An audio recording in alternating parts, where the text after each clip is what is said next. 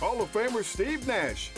Get a nice round of applause there. And there's Luka Doncic. Well, he's sitting out. He's got a thigh injury, not playing tonight. He's going to get to watch J.J. Redick light it up from outside. That one right there.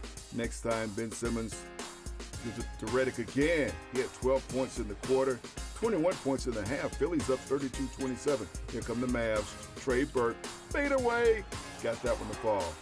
How about Salat Mejre? Mejre lays up and in. Next time, Jalen Brunson drives for the finish with the left hand. Brunson drives. He's going to kick it out to Dirk. He knows what to do. Dallas outscoring Philly 41-18 in the second quarter. They're up at the break, 68-50. Third quarter, Tobias Harris is playing well, driving, short jumper that bounces and falls. He had 25.6 rebounds. Dallas lead is still 81-70. Justin Jackson, strong game too. Inside and off the glass. Next time, Darryl Macon kicks it out. Jackson with 3 of his 24 points and 7 rebounds. Dallas lead is 95-75 and TJ McConnell misses, but Jackson throws it ahead. Dorian Finney-Smith for the jam. Exclamation point.